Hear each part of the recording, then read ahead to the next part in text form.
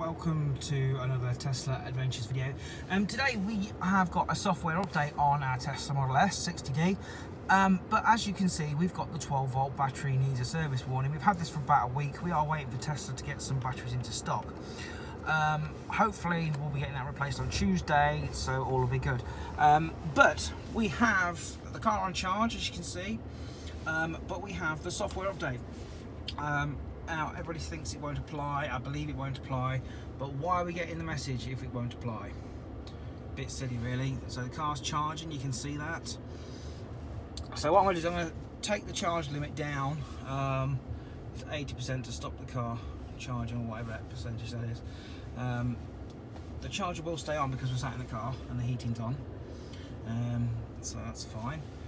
So we'll just turn that off for a second. So let's see if we can apply the update.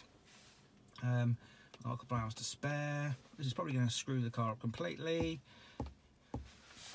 So will it work? Well, we'll come back to that in a little while.